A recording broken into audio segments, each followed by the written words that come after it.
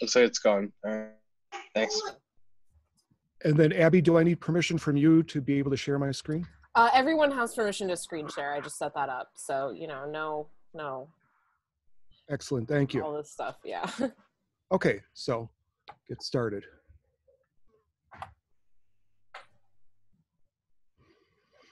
Okay, so can everybody see my title screen? Yes. Great. Okay. So, as I said, I kind of followed the book rather than adapting the principles to the data set of choice. Next time, I'll figure it out.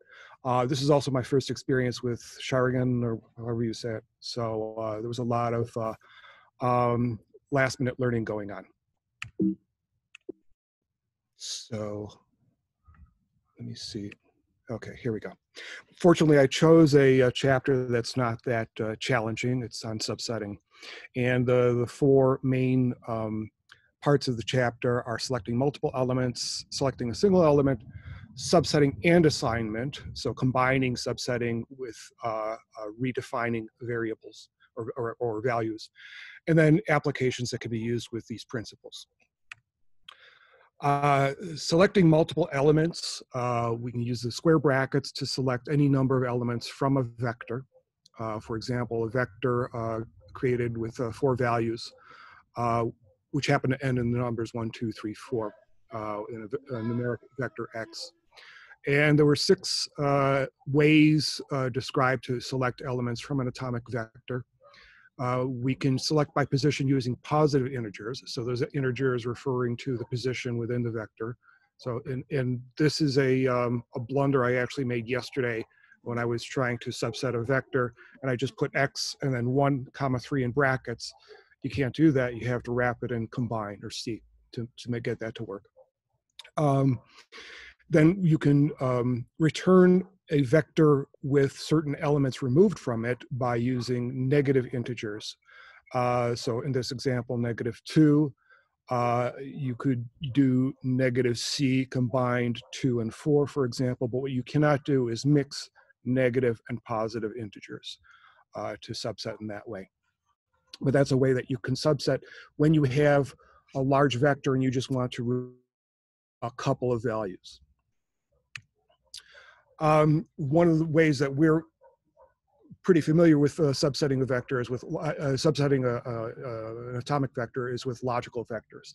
So it can be a series of Boolean true false values, or it can be an expression, a conditional expression. And what will be subsetted are the elements of the vector for which that condition is true. In this example, all of the elements that are greater than 3, and we define that by X bracket X greater than 3, we will pull out all the values that are greater than 3. Now, something that Hadley comments on is the recycling behavior of R. If we use a set of conditions that happens to be smaller than the vector we're subsetting, R will recycle that. So if we just use 2 Boolean values, true, false, on a vector of length 4, it's going to apply those Boolean values in a looping way.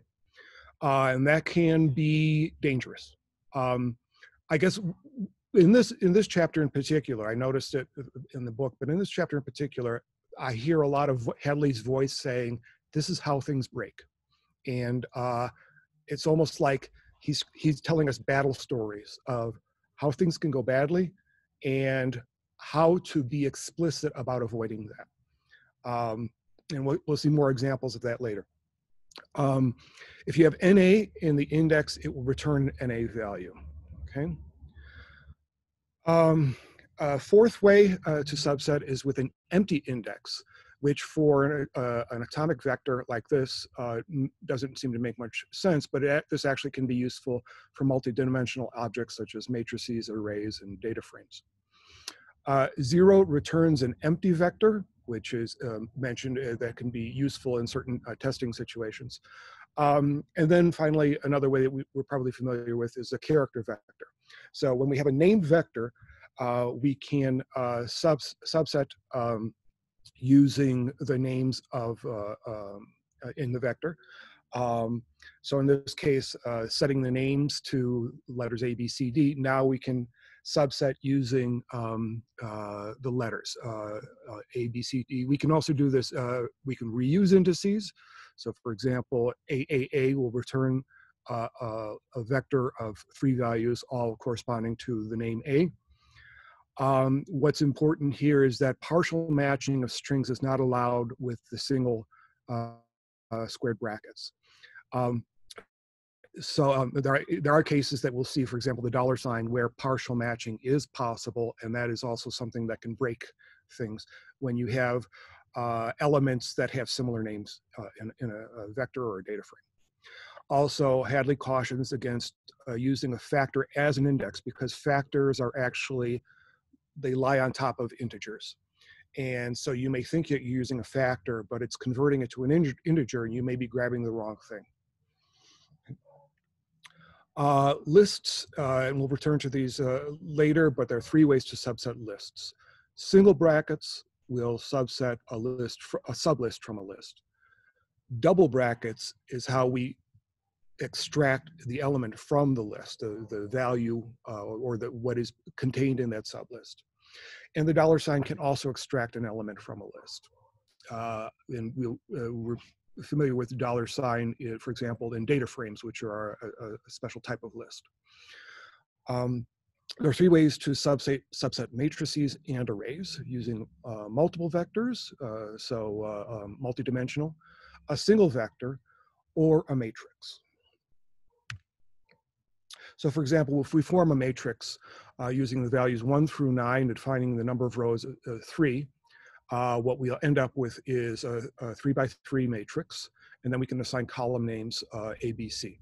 So now if we were to take this matrix and we ask for, we want the first 2 rows, and all of these subsetting, the 2-dimensional subsetting is always row, comma, column. So in this case, we're asking for rows 1 and 2, and we're leaving the column designation empty. That's saying return all the columns. So it will return rows 1 and 2 as indicated by the row indices here, and the named columns, all named columns here. Okay. So we can subset with numbers in this way. If we were to subset, we wanted, let's say 1 and 3, we would do rapid and combine, again, C1, comma 3. Much as what we see in the next example, instead of using numbers, indices, we're using Boolean values. So we're setting the rows to true, false, true. So we want rows 1 and 3. And then we want columns B followed by A. So this is a way that we can reorder the columns. And you'll notice that in this case, what is being returned are rows 1 and 3, but they're being identified now as row 1 and 2, because when the matrix is returned, it does not preserve the original row indices. It reassigns them. Notice that if we select 0 rows and also use the -2 to take out the second column, this returns an empty matrix. However, it still has dimensions. Okay, so if we take this and then wrap it in dim, what we see is that it has 0 rows and 2 columns. However, if we just use a single row in all the columns and then check out the dimensions there, what we get is a null set of dimensions. So what we're returning is in effect, not a matrix. It's I believe it's an atomic vector from the matrix, because we're selecting a single row. That's my understanding of it. And it's also useful to remember that, and this is something that I was not very sharp on, matrices and arrays are reconfigured vectors. So what you're doing is you're taking a series of values, either numbers or characters or integers, and you're assigning them to a 2 by 2 structure, but underlying that, it's simply a vector it's populating rows and columns. So what we can actually do is, if we create a vector like this, which appears to be a 5 by 5 matrix, I mean, that's what it is, we can actually look for value number 4 here. We don't have to be explicit about row column. We can actually say, give me value 4, and it'll count down the column, 1, 2, 3, 4, and return this value. And then number 15, 11, 12, 13, 14, 15, and return this value. And so it's a way that we can linearize. Matrices are linear underneath, okay? Now we get to data frames and tibbles. And last week, the presentation was about, in some ways, about how data frames and tibbles are distinct from each other. It's useful to emphasize some of the differences between data frames and tibbles as well. So data frames can behave like both matrices and lists. If we put in a single index that is without a comma, we can extract columns. We'll extract complete columns. In this case, and the MT-CARS data set happens to be named, so we're getting the with row names. So we get the row names, and then we get column 1 and column 2. We can also do that in a more explicit way, and I tend to prefer, whenever I'm doing either like select in the tidyverse or doing the base R way of subsetting, I prefer to use names rather than positions. First of all, names tell me what I'm going to get, and second, names don't change when the order of the columns change. But anyway, you can see that both of these methods will return the first 2 columns along with the row names of the MT-CARS data set. I've truncated both for readability, but it returns every value in those columns, excuse me. Now, if we decide to use the row, comma, column syntax, this is how we can extract a 2-dimensional object, which has a specified number of rows and columns. In this case, I'm asking, take the first 2 rows and the first 4 columns. Again, if you've been using tidyverse, you're probably using something like select and filter or something similar to that, but this is the base R way of doing it.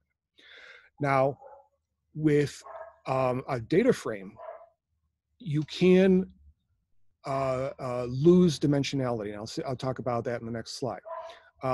But the advantage of a tibble is that if you subset with brackets, you always get it. So I'll talk about this preserving dimensionality. And this is another kind of war story that Hadley describes of how things can break, which is you think you've got a data frame, and you say, okay, well, when this is subsetted, it'll return data frame and everything's great. And then somebody tries to subset it with just 1 column. And what is returned is not a data frame. What's returned is a vector, or a single dimension object.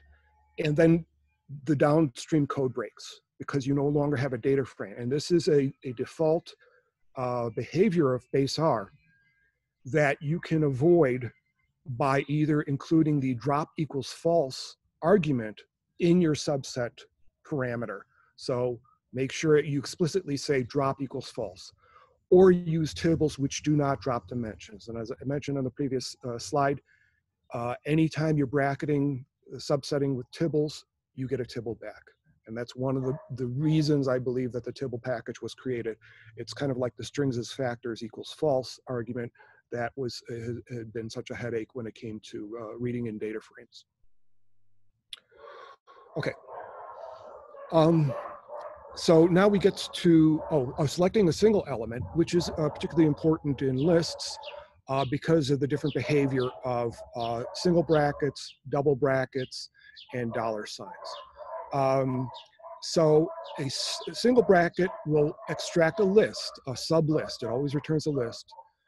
If we want the contents of that list or one of the elements of that list, we then have to use the double brackets. Okay?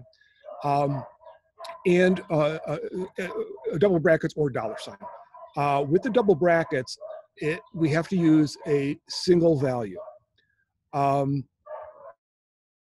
try to combine 1 and 2. So we want element 1 and element 2. Instead, it's going to pull out a single value using 1 and then 2. This is another thing that Hadley brings up in the chapter, which is kind of interesting, and I haven't adopted it, but I think it's interesting that when we're subsetting an atomic vector, and I'm sorry about the dogs here, but when you're subsetting an atomic vector, so that is just a, let's say, vector 1 to 10, he prefers to explicitly use double brackets. Even though single brackets work just fine, he prefers to use double brackets because it's clear in the code that you're pulling out a single value. And it's interesting. It's something I'm going to consider using because, yes, the single bracket works just fine. But again, I think he's talking from experience of being very clear and explicit about what your code is supposed to do, not only to other people really reading your code, but to you in the future, 6 months from now, trying to figure out what the hell your code is supposed to be doing. Okay, and then we go to $. $, he says, I say equivalent, but the term he uses is roughly equivalent to double brackets. Now, the $, one difference is that it does not work with stored variables. That is, if you were to assign the character string CYL to a variable and then try to subset using the $, and that variable, it does not work. It does work with double brackets. So that's one thing you have to be careful about, is that $, only works when when you are actually naming the specific element in the list or in the data frame. And then also, $, allows partial matching. So let's say you have one column that is A and another column that is ABC, and you ask it to return A. It could return A or it could return ABC. And so that is, again, something to avoid. You can set global options to avoid that. Or again, Hadley's suggestion, use tibbles because they do not allow partial matching. Okay. Missing and out of bound indices. There's inconsistency in how R handles either missing values or values that are out of bounds. And there's a table in the chapter, which I did not reproduce here, but it explains the different ways in which that is handled by base R. And this is where Hadley recommends the per package and the use of pluck or chuck. Pluck will explicitly return an NA, or a null, I'm sorry, and you can change the argument to NA. And then chuck will return an error. But both of them will give you an explicit return value to tell you that your index is out of bounds or that your value is missing. Two other operators that are mentioned, they're just brought up briefly, they're not really discussed, but they'll be revisited in chapter 15 because they're used for S4 objects, are the @ sign, which is the $, but applied to S4 objects, and then slot function, which is the double bracket, again applied to S4 objects. Okay, so now we get to 4.4, subsetting an assignment. Now, and what this involves is you can subset and reassign at the same time. And this can be useful, for example, if we have a vector where we want to edit a value. We have the vector X, which has 3 names, one of which is misspelled. So what we can do is simply subset and assign at the same time. And that way we convert one of the values, the subsetted value, in the vector. And another caution, the length of the subset, and length of the assignment vector should be the same because, again, R will recycle the length, which can lead to unwanted behavior in some cases. So either using length 1 or length that is constant between the two. What you can do if you want to is, for example, if you have a list and you want to empty out one of the elements of that list, you can use null. So here, with the double brackets, selecting B, the sub-element B from X, and assigning null, you can then empty out one element of that list.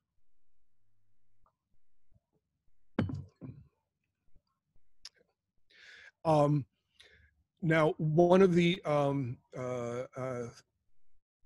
benefits that Hadley mentions from subsetting with nothing. If we subset with nothing and then apply an operation to that, we can maintain the structure of the object. So in this case, you can see the two different results that come out from between empty cars with the brackets and empty cars as an object without brackets. By applying the brackets, what we're saying is we want to apply this operation to the empty cars data frame, but we don't want to change the underlying character of it. And so when we're applying the as integer using lapply, we can use the empty brackets to avoid conversion of the type. Okay. So finally, the last part of this chapter has to do with various applications we can use. One is to create lookup tables. Anyone who's worked with Excel might have done this, but basically you're looking up based on values in one column, you're looking up in another table possible assignments. And the example given here is we have a vector with single letter values, M, F, and U, and then we want to assign full name values based on a vector called lookup. So when we use lookup and then subset for X, what we get is the values in X and then the assignment of the values that are in lookup. And if we want to then remove the names, we can wrap lookup X in unnamed, the function unnamed, and then what we'll get is back as a vector of those values, male, female, and NA. So it's just a way to convert one set of values into another set of values based on a lookup function. We can also do things like, for example, it's a kind of a more advanced way of using lookup where, for example, let's say we have grades D, A, C, B, F in a vector. And then we have a data frame that actually contains info about what those grades represent. What is a qualitative evaluation and whether or not the student will fail. And then what we can do is by assigning using the function match, and match will match the grades to the information in the grade column. So info $, grade, it's effectively looking up, and we assign this to ID. And I'm sorry, the output of ID there is wrong because I changed the example. So disregard that output for ID. But then what we can do is by subsetting info ID, what we will do is take the vector of info, and by subsetting ID, we now populate a number of columns where the grades in grade are now returning the qualitative and pass-fail results as well. So it's described as a way to rather elegantly combine data. There are also examples given for example, random samples. If we want to sample, we can use the sample function from a data frame like empty cars. In this case, take any three values from that data set and return the answer. We can use this for random sampling. We can also use this with the argument replace equals true if we want sampling with replacement. Okay. We can also order. And so this is a way, and again, if you're using tidyverse, you might not see the reason for this, but in base R, this is a way to resort the data frame like empty cars by order of, for example, the MPG variable. Sorry, now it's our dogs that are starting up. This is what I get for trying to get some fresh air during the presentation. Another nice thing that we can do is we can, for example, let's say we have a data frame with names and then counts. In this case, number of times that that person has appeared in the data set. And we want to now expand that data frame so that that person is represented the number of times in the data frame according to that n variable. So what we can do is, using the rep or repeat function, we can expand the data frame so that each person is represented that number of times. And I like this because I've had some use cases where I actually needed to do that to me how to do it. But and then of course, if you want to, you can drop the n column and you can easily recreate it if necessary using tidyverse functions like count or tally. So if we want to remove columns from a data frame, we can do that either in a way that does not change the data frame by simply subsetting, or we can also use null to completely delete the column. Now that will change, doing that will change the data frame, so we no longer have the other column in the data frame.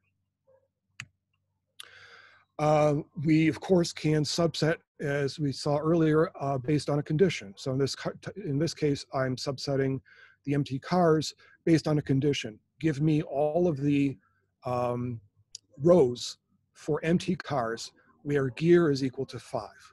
And of course, I have to keep the comma in there because I need to be explicit about take these rows, but also take all columns. If I leave the comma out, it will break, and I do this all the time. Okay, finally, we can use a Boolean algebra to select, and in combination with a which function, we can develop a Boolean vector. I'm sorry, the dogs are just about to bark again. So one example is we'll take a vector of numbers from 1 to 10, and then use the modulo operator with 2 to equal to 0 to find all of the numbers that are even between 1 and 10, divisible by 2. And we get a Boolean vector, false, true, etc. Now if we apply the which function to that, and I don't like this example because what it's returning are not values, what it's returning are indices. Okay, and this is a confusing example because 2 happens to be indexed by 2 and 4 happens to be indexed by 4. So we're not really returning values, we're returning locations in the vector. Same when we do the same thing with 1 to 10 divisible by 5, we will return index 5 and index 10, which happen to be the numeric 5 and numeric 10. And then when we apply the which, we get that those two indices. And then if we want to, once we've created these two vectors, x1 and y1, what we can also do is use Boolean operators. In this case, give me all of the values, or the indices that is, between 1 and 10 that are both divisible by 2 and divisible by 5. And we see that the number at index 10, which happens to be number 10, is the only one for which that's true. When I saw this example, I really wanted to redo it because I don't like it. It's deceptive. But this is it. This is the example in the book, and given more time, I think I would clean up some of these examples. Anyway, that is the end of chapter 4. Aside from the quiz questions, which I looked at, and in some cases I answered, but if anybody wants to either talk about those quiz questions or exercises or anything else, feel free. Thank you. Great job, Mike.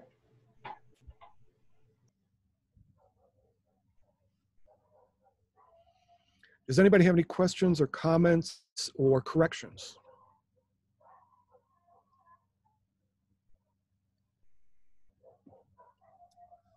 I appreciated at the beginning of the chapter, Hadley mentions that subsetting and indexing in R is easier or like more streamlined than many other languages. And I felt validated by that, because every time I have to switch to reluctantly to Python for like some thing that I can't do otherwise, I fall at the first hurdle basically of trying to subset whatever array I'm dealing with, because I'm sure people coming from Python to R have the same issue, but I've always suspected like the R indexing is more intuitive to me than other languages. So I thought that was fun.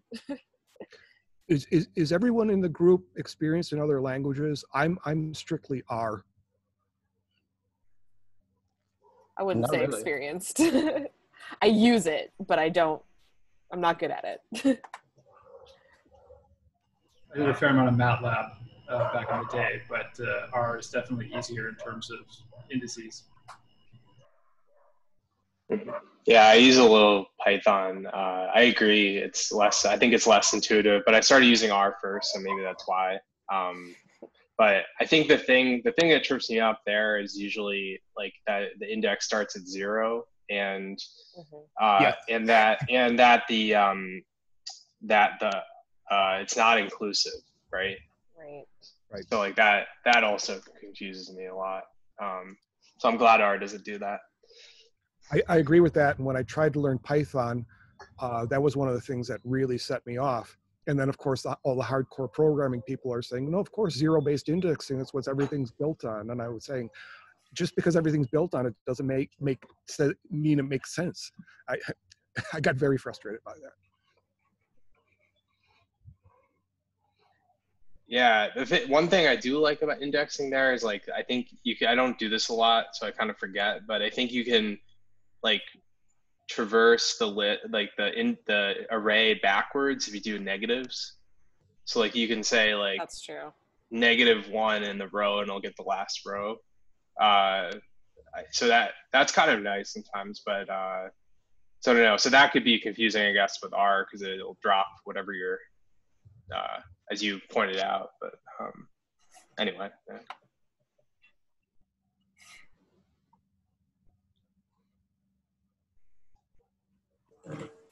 Oh, and another thing, I think this chapter made me love the tidyverse more, because R is a lot inconsistent. Like every time they say, oh, this work like this, but it's inconsistent. Everything is inconsistent.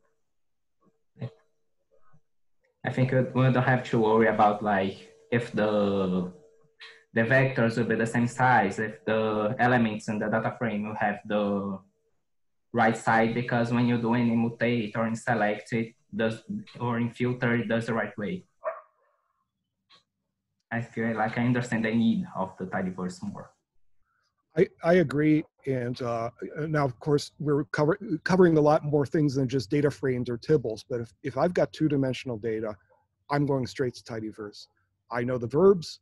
I know the explicit variable names. I mean, it's so much friendlier to me than all, I think one thing that when I started learning BaseR before I learned about tidyverse and learned about all these different ways to subset, and I was just like, I only need one. Okay, one that really works. That's all I need. If you just give me one, that's fine. And that's what the tidyverse offers.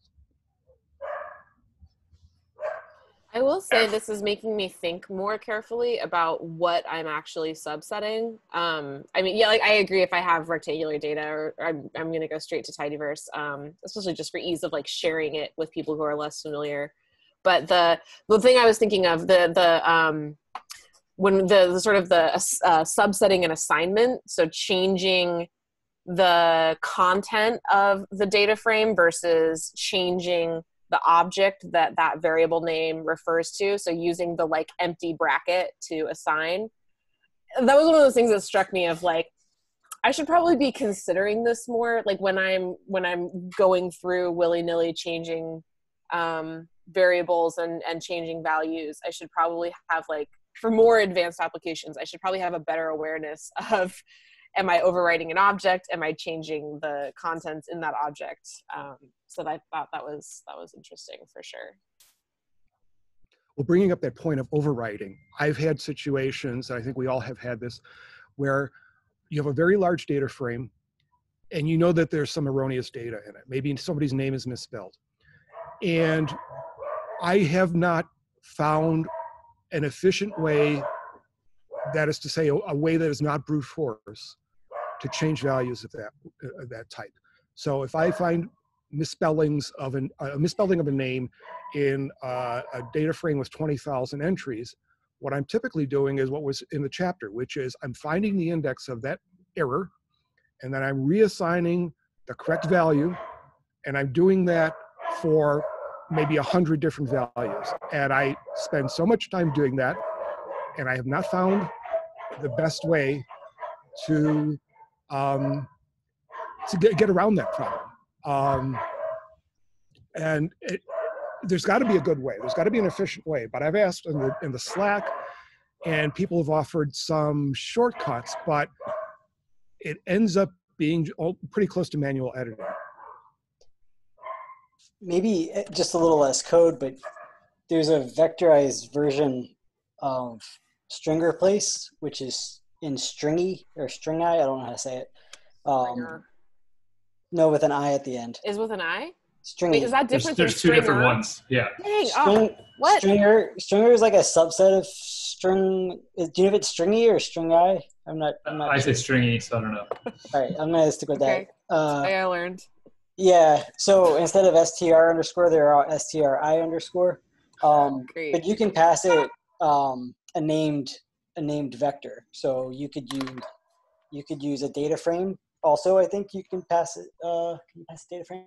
I'm pretty sure, but you can pass it like these. Find these and replace them with those. So you can do that in like a single pass, Right. rather than like coding out all of the like. Right. So you could put in like a CSV or something. Sure. And in that instance, yes, you can replace multiple. It's kind of like a lookup thing too. I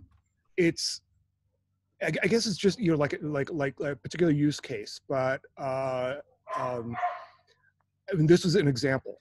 You might remember early in the year on Tidy Tuesday, there was a data set to play with, which was all of the dialogue from The Office. Okay. And my son and I have been really obsessed with The Office, and I thought, this is great. I'm going to find out every time Michael said, "That's what she said." And then I realized that there were about 10,000 lines of dialogue by Michael, and in about 100, his name was misspelled. And so it didn't come up correctly. And most people would say, throw out those 100, what's the big deal? And I can't do it. so I and what I ended up doing, and it was actually a pretty nice workaround, there's a package by David Robinson called Fuzzy Join. And what it'll do is use an algorithm to find all the strings that are kind of close to a particular string, the distance in characters or ASCII or whatever. Mm-hmm. And I was able to use that, and that actually knocked out probably 80%, but it did knock out 100% of the errors. And that was a silly thing. I mean, it was fun. But if you're working on something like clinical data or gene data or whatever, those cases are real things that fall through the cracks. And I don't know the right way to attack it besides sitting in front of the TV, looking for all the weird cases and saying, okay, I'm going to edit that one. I'm going to edit that one. So anyway, it's kind of like a white whale for me. How can you do that in an efficient way? And if you have a very specific like subset of identifiers, like, only these 10 names are going to be in there, then it's going to be kind of trivial. But if you have a very wide range of names, I think error detection and correction is like this kind of frontier for code in general.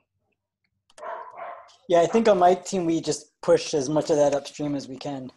So, we try to attack it at the ETL to make sure that it doesn't even make it to us. Because we used to write this real long code, like drop all the test patients, drop all the, there's just so much noise. But I work with genetic data, and I don't know if you saw this, but a couple weeks ago, there was a decision by organization, molecular biologists, to change some gene names because of the Excel problem. Sorry, my dog is attacking. The Excel problem, which is that Excel will convert some strings to dates. Yeah. And so like the gene SEP1 or MAR2 was being converted to a date, and so it wasn't showing up in the literature. And there was something like 20% of all published papers that had used Excel had these types of errors because of date assignment by Excel. Yeah, that was a wild reveal. That'd be So demoralizing. Well, the workaround was just change the gene names because you can't change the scientists. But now every time you're like blast searching on a gene name or something, you are now dealing with that change. Fun. Yep. That's right. Well, I don't know. Did anyone have anything else about this chapter or about the problems or anything like that? I had one question from the problems, which was the NA repeating. There was one example with 5 NAs getting pushed back. And I understood that because it's repeating the value. But then it says, why does NA double or return 1 value? And I didn't understand that part. Why it was returning 1, I wasn't sure of. Neither why did it's I. only 1 Which NA. number is that? Let me find. So I got like 8 billion tabs open. I'm one of those people. Was that in the intro quiz? No. That was No, a No, different I one. see it later. It's one of the. I think it's number 2 in the first Okay. set. Yeah, 4.2.6, number 2. Okay. Oh, Oh, yeah. one, So NA real, yeah. I think it's because NAs are logical. Apparently are always recycles logicals. But it won't recycle the real values. No, it only recycles the logicals. Yes, if you see all the times that Hadley says that, oh, you have to be careful about recycling, it's about logicals when they're inside the index. We don't recycle the real numbers or characters because there is positions or character names, but logicals really should need to be the length of the object. But is NA really illogical? Yes. Yeah, the But base. I think in that case it says, X bracket NA, and it goes, is 1 NA? I don't know. Is 2 NA? I don't know. And it just kind of repeats and keeps returning like shruggies. I don't know.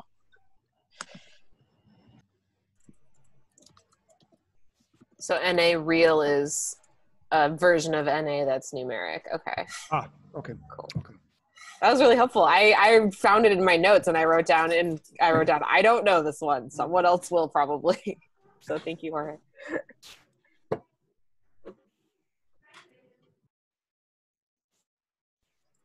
But NA real would do the same thing if it was if it had decimals at the end.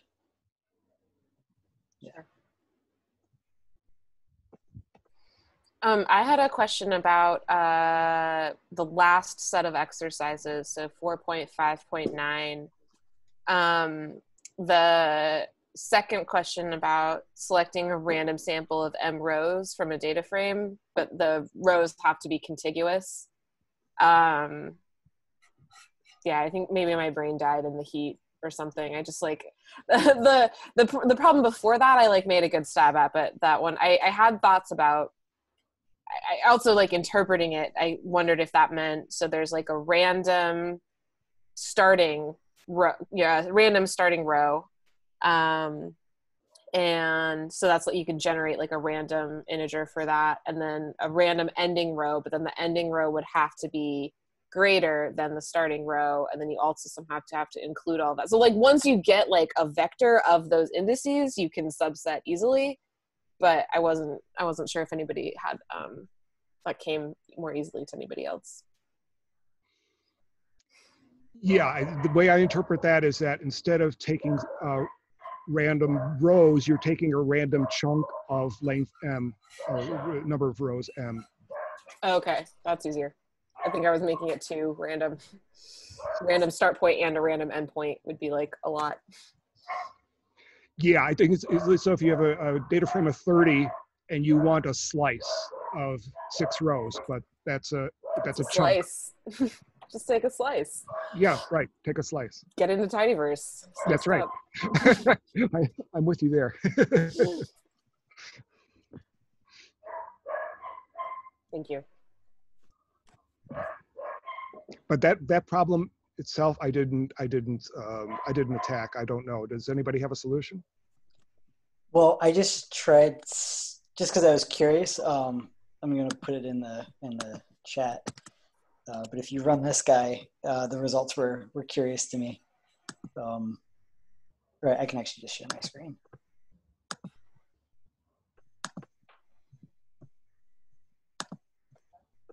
I wasn't sure what it would do, if it would like wrap around, but it starts building NAs, NA1, NA2. I wasn't expecting that at all.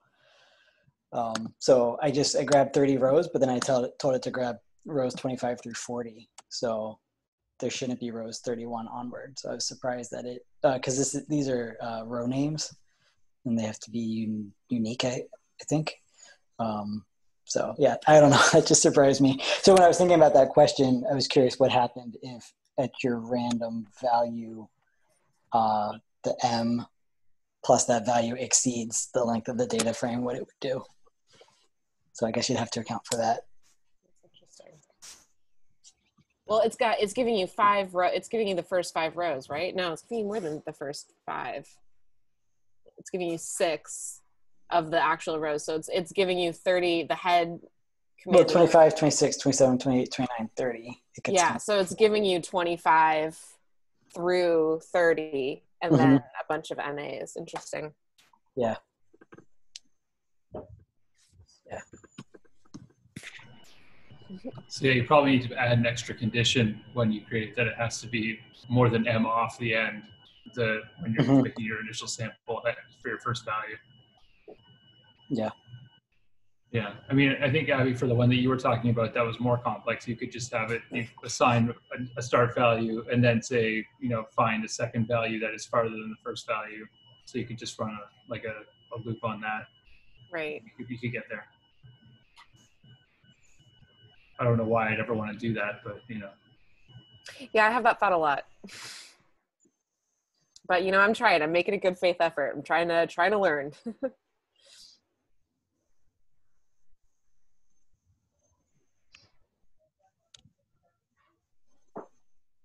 Yeah, it's interesting.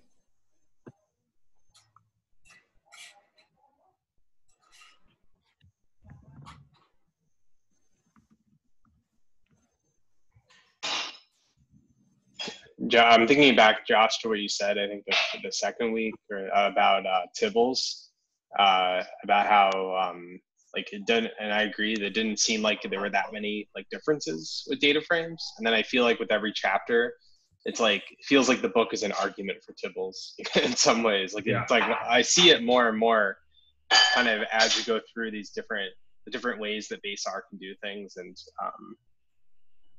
I don't know, it makes more sense, I think, now. Yeah, it's kind of like a lot of the issues that data frames would come up are now removed if you use Tibbles. And since I think I've hit every single one of the things that he says, I've had that issue at some point. It does make a significant good argument.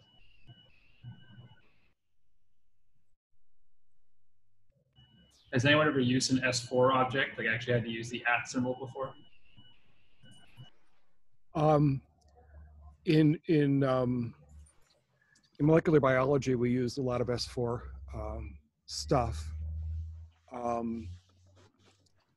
And I have not seen the @ object. There's a lot of, I recall using $signs, but a lot of the packages on Bioconductor are built on S4. And the reason for that is the way I try to think of an S4 object is kind of like a file drawer. Or like a file cabinet. And you need to be able to go to the drawer that you want and pull the data out of it and know that it's there. And also, you need to be able to overwrite the data in one drawer without change to the rest of the object. So it's a way to have a data structure that won't break and can have empty drawers. So you have slots. okay? And we saw the function slot. You have slots in there, and one can have mapping data, and one can have metadata, and one can have counts and whatever. But you know which drawer everything's in.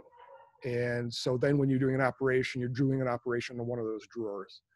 But I have to admit that in a lot of those cases, what I'm doing is I'm following a tutorial, copying the code, making sure it works, and okay, it works. I haven't figured out what it's doing yet, but I have not seen the @ and I have not seen the slot function.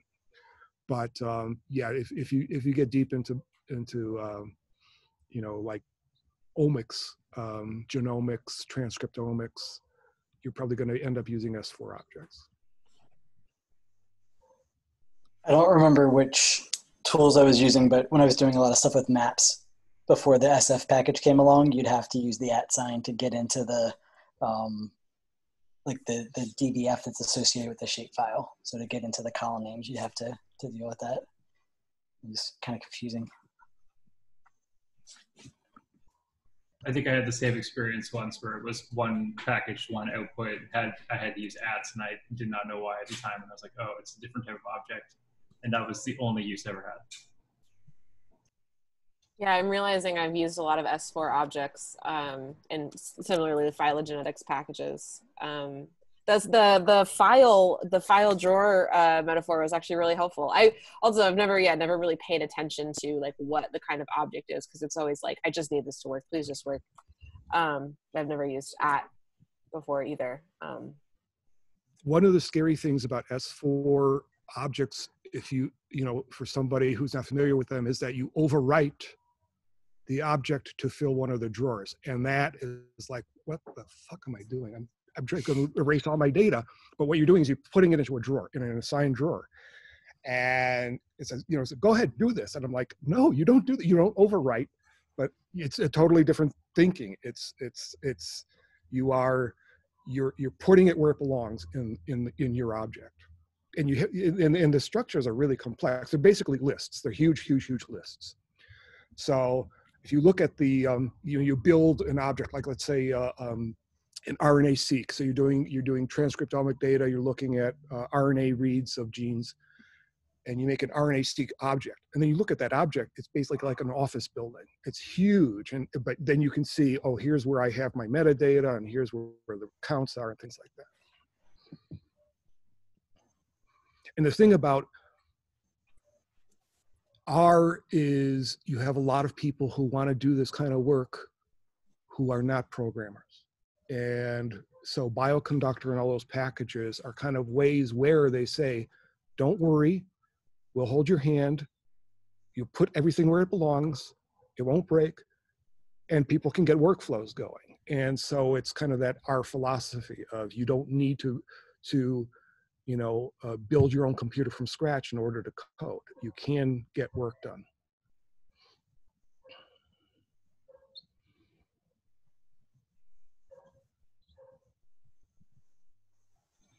Abby, you're still recording this? I wasn't recording it. I think Kevin was recording it. Okay. Yeah, I'm recording. Yeah. Okay. Should be okay. Well, Abby, thank you very much for hosting this. Yeah, thank you for presenting. This is great. Is somebody assigned for next week? Yeah, we do. It is, sorry. It is Minaski. So I don't know if she's put it on GitHub yet, but she messaged me last week. Let me just double check. I think she was here earlier tonight, but I don't see her right now. Yeah, she put her name in the week 6, so she's in week 6 actually. So we don't have anyone for week 5 for control flow. Does anyone want to go? If not, I can do it as well. I'm down to go. Okay. Cool. Was that Eric? Yeah, this is Eric. Okay. Awesome. Thank you. So I guess just add your name to the GitHub README when you get a chance. But that sounds good. I guess we'll have you next week, and then Manaski in week 6 or chapter 6. Cool. All right. It sounds good. I mean, trying to push some of the updates to GitHub, but I've been like making a lot of mistakes along the way, and so I have all these README conflicts. So I haven't. Some of the videos links aren't updated right now, but that should be done soon. I think I've figured out what I was doing wrong. All right. Does anyone else have anything before we stop? My mind just gets blown by you pass in a longer index to subset a smaller table and you expand it. That's blown my mind. I don't know why. Do you mean where you were able to add a number of rows based on yeah. repeat? Yeah, that one took some going through for me. I didn't grasp that off the start. Maybe still don't. Yeah, that's something I kind of want to tag, because I know it's going to come up for me again, and I'm going to look on Stack Overflow or something and get frustrated. But yeah, it seems like it can be very useful. Yeah, it seems like. Oh, sorry. Go ahead. Oh, okay. You can imagine like you're giving instructions. Like I want this, I want 1, I want 2, I want 3. You're not like changing. You're saying what you want to get. They're saying this like you're not saying that we have your data frame and you want 1, 2. You are making a copy of it and you're making the copy bigger. Understand? I think it's more like how we think about it. We're always thinking like that. Oh, we're subsetting, we're working this data frame, but no, we're like working on a copy, and the copy could be bigger. Yeah, that helps. So you're selecting from the smaller set to expand it out. Yeah, just as a little counterintuitive. Like I'll get it. Like that makes sense when you said it. Then I'll probably get confused again looking at it. But yeah, that made it's pretty powerful. I think there's a tidyverse way to do that too, isn't there?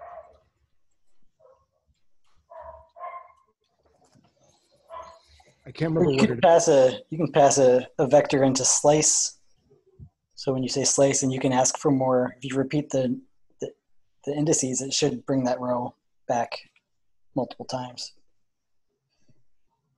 And then you can also do a nice thing if you have 2 tables that have mostly the same column names but not in the same order. You can use one of and say select from this table one of the names of that table, and it will like select them in the right order.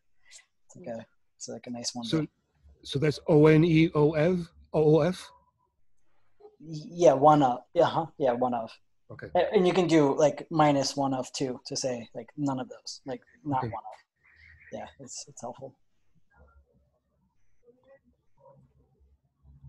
Yeah, this is cool stuff. Yeah. Yeah, I looked up stringy, by the way, if that's how you pronounce it. And it's interesting. It seems very opinionated. They're like, is the R package. I saw that. And Did it's they tell like, you how to pronounce it? Yeah, stringy. Okay. Like they have a Y at the end as like the way to pronounce it. Yeah. But it also says, which I didn't know, that string R is based on stringy. Yeah. It's like a subset. I didn't realize that. I've never heard. Before you mentioned it, I never heard of it, but I will check it out. Awesome. I get the feeling that in the R community, the creators of the packages that are not part of the tidyverse have some resentment toward those that are part of the tidyverse, feeling like they've been kind of left behind. The guy who made data table, I know, had kind of a public, I wouldn't say spat, but I think he felt like I made this really cool package that has, great applicability, but everybody went to the tidyverse. And I seem to recall that he and Hadley kind of had a public,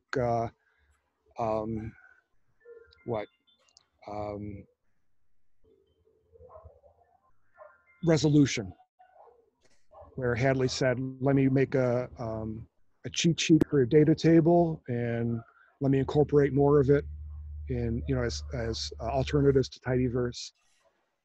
So. Yeah, I think the guy's name's Matt Doyle. He even looks mean. Like I've seen his picture. He's an intimidating guy. But apparently his package is pretty good, man. I haven't learned the API at all. I just use dplyr.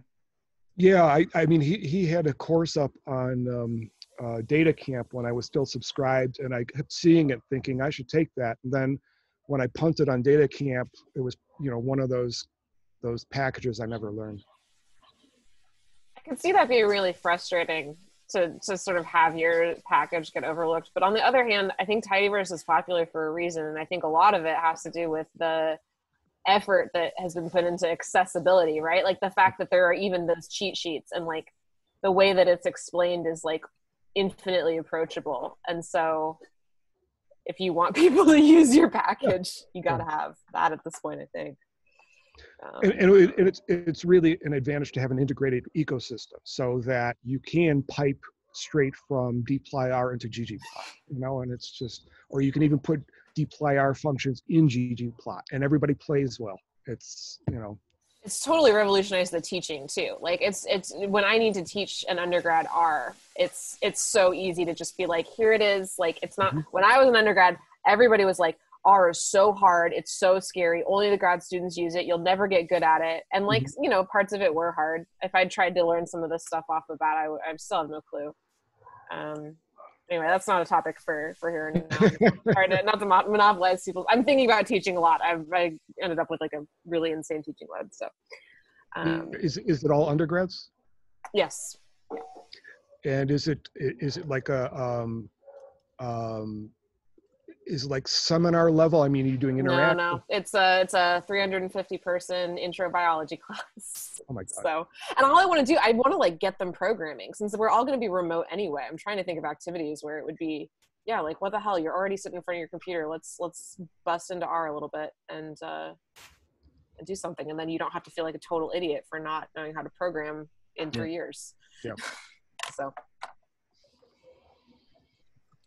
Excited for control flow next week. Bet.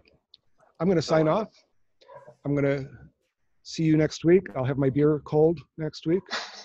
Cheers to you all. Cheers. Cheers. Thanks again, Mike. Awesome. Cheers. Thanks, Mike. My pleasure. Next time I'll do a better job, I swear. It was great. It was great. Yeah. All right. See you all later. Bye. Bye, guys.